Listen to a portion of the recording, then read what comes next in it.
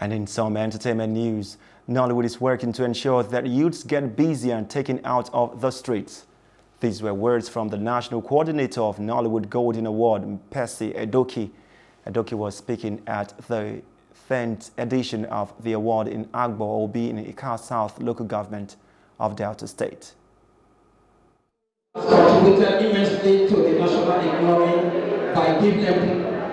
Has reduced the crime rate in the country as our employment is on daily basis. The action, therefore, has helped to reduce the crime rate in the country as the employment offered by Nollywood is on daily basis. As we believe that government alone cannot address the issue of unemployment.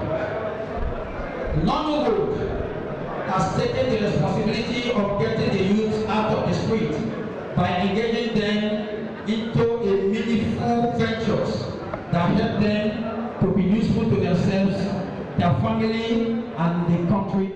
Hello, hope you enjoyed the news. Please do subscribe to our YouTube channel and don't forget to hit the notification button so you get notified about fresh news updates.